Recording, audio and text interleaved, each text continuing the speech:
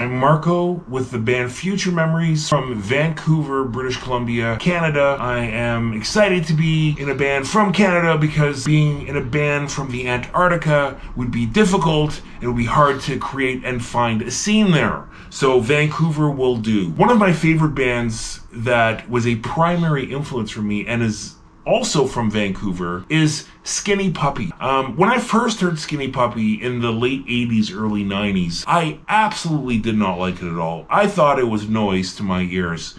Until one evening I listened to 1990s Too Dark Park, extremely high on LSD, with headphones on, listening to the start of the song, which sounded absolutely terrifying to me, like a horror movie. And the first sample that pops up, he's seeing monsters, he's losing his mind, and he feels it going. I was terrified. 30 seconds into it, I had to take the headphones on like I was a kid watching a horror movie, covering my eyes. I did that several times.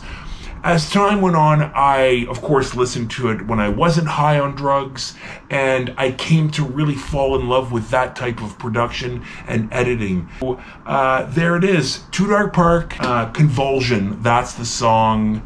Happy Canada Day.